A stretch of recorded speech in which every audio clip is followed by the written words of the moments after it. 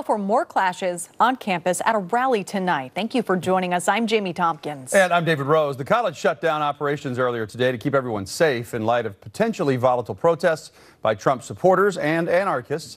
And we've learned one person has been arrested so far. But overall, the rally was peaceful this evening. Here's a look at all the people who showed up. There was a pro-Trump group called Patriot Prayer, at least two groups of counter-protesters.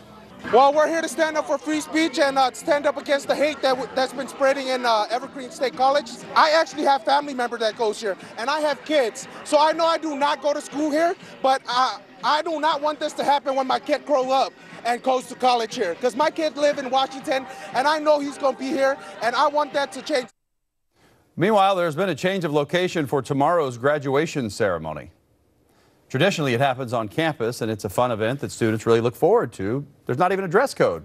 But after a series of threats, the administration has moved the event to Tacoma's Cheney Stadium. And the move doesn't come cheap. Evergreen tells us it's going to cost them $100,000, and that will come out of the regular school budget. It means a major change of plans for the hundreds of people who are attending this ceremony. The new venue is a 49-minute drive away without traffic, and the students are anticipating a different vibe this year. There was one year there was a guy that got carried across the stage in a canoe. It's, at least in my eyes, always had a very fun, lighthearted feeling. So it is weird that it's not going to be in the same place. It may not retain that feeling.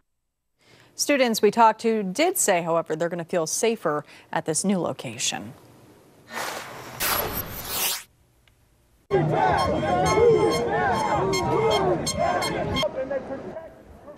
Authorities arrested one person tonight in new protests at the Evergreen State College. The protests and counter-protests were planned following a month of campus security issues. Self-proclaimed pro-Trump protesters say they were there to support Professor Brett Weinstein. Weinstein's criticism of race-related policies on campus led to campus-wide protests and even threats which shut down campus. Today, state senators called a committee meeting next week to examine and check out the ongoing issues on this campus.